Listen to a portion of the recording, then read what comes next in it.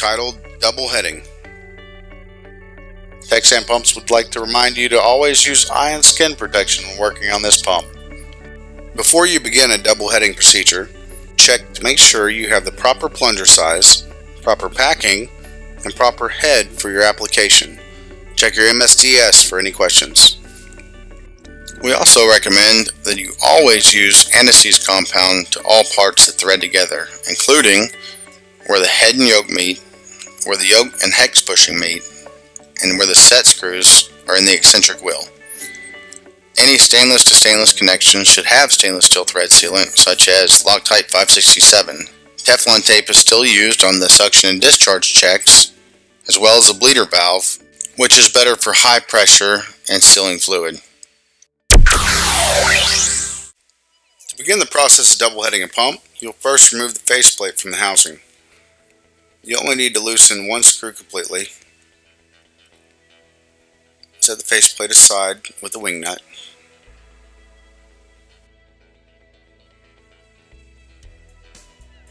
You'll take your vice grips,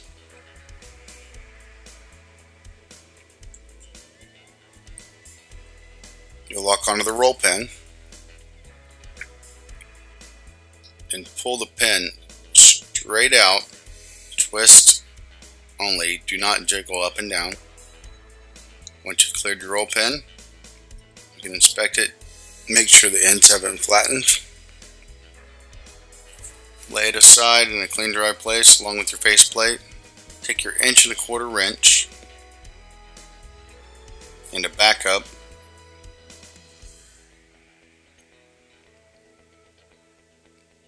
This wrench is going to be used for inside the housing to back up the bushing. The other wrench to loosen the blind yoke. Remove your blind yoke by turning counterclockwise while bracing the bushing inside the housing. Remove your blind plunger, set it aside with your blind yoke.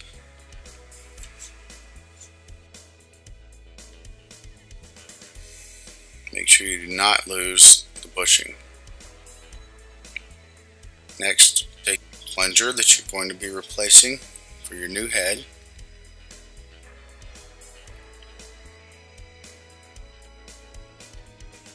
Next, insert your plunger through the bushing and into the reciprocating block. Line up your hole with your access port. Once you have it lined up, take your roll pin, make sure it's still rounded, and take your hammer, and in position number 3, which will be closest to the block, give you 100% of your injection or stroke length. You'll gently tap the roll pin in. Please note, do not tap the roll pin flush with the block.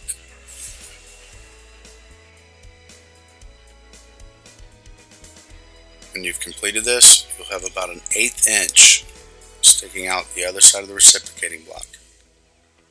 You want no more than that. If there's any more, it could shear off inside the housing. Next, you want to take your yoke, put it over your plunger and thread it onto the bushing.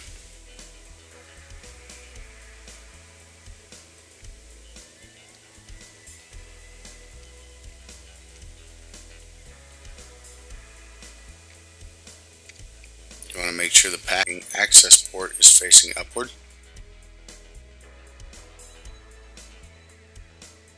Once you have that in place, you can use a crescent wrench as a backup and your 1¼ to tighten. Lock your crescent onto the yoke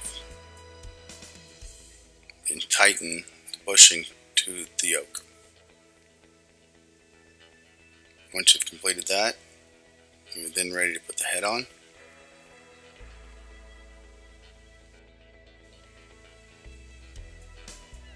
Inspect the head, make sure it's clean before you put it on. Make sure there's no debris inside.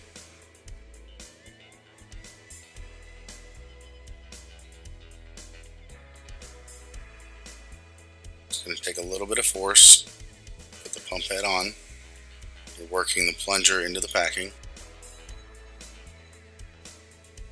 Once you've reached the threads, you'll turn clockwise until the pump head bottoms out on the yoke.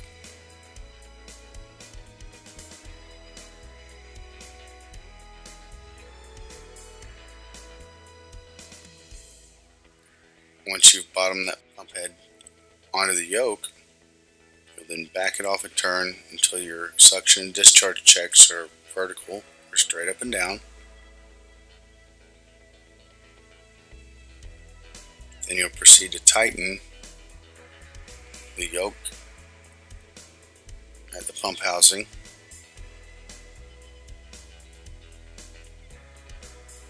Then you move back, you'll tighten your head to the yoke. Once you've completed that process, you've then double-headed a pump.